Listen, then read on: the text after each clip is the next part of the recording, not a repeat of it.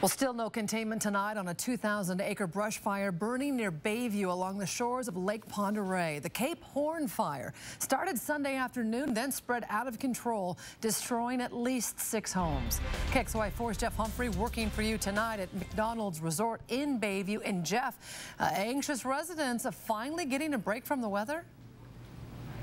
And Nadine, as hard as it is to believe when you look at all the damage, this is actually as mellow as this fire has been since it got its start on Sunday afternoon. Right now, you are looking at the leading edge of the southern part of this fire. Crews doing everything they can, including a very aggressive air attack, to keep it from gobbling up any more territory.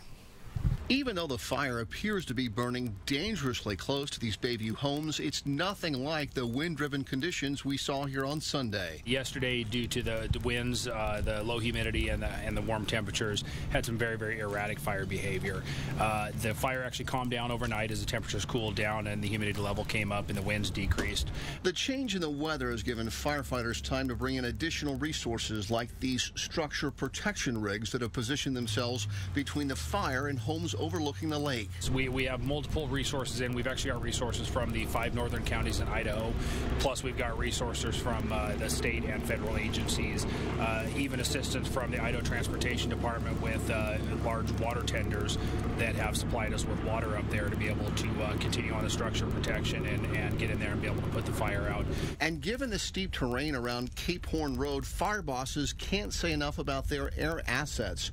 Water dropping helicopters and fixed-wing planes reinforcing fire lines and dousing hot spots. And to be able to have the fixed-wing aircraft on scene, the planes flying and scooping water out of the lake and being able to drop it along with the helicopters coming in and doing their drops have made it much more bearable for the guys. Unfortunately, the milder conditions come too late for at least a half dozen homeowners who lost their waterfront property. Fishing guide Larry Nostrand feels bad for them and all of Bayview's businesses. As long as we could keep a road in and clients can get out, it's a good time of the year to come out and see our lake and fish.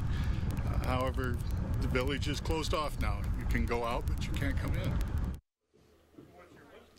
And Nadine, of this hour, Highway 54 is still closed. It's the main drag leading to Bayview. It's shut down at about 12-mile marker 12. You know, this was a wind-driven fire that was burning uphill, and it's very easy to get injuries during those type of conditions, but fortunately so far, no one hurt by this fire. The cause of this now 2,000-plus acre blaze, Nadine, is still under investigation. Well, still lots of smoke in Bayview behind you, Jeff. What about evacuations? Well, there have been no forced evacuations yet. There are a couple of people that have decided they're going to stay with their homes, but enough time has passed for people to get their most precious valuables out of their homes. They're more willing to move and leave it to the structure protection rigs that are now in place to guard their homes even if they're not there. But it's interesting, here in North Idaho, the sheriff's office cannot force you to abandon your property. Only an order from the governor can do that, and it hasn't happened yet. Reporting live in Bayview, Jeff Humphrey, KXLY4.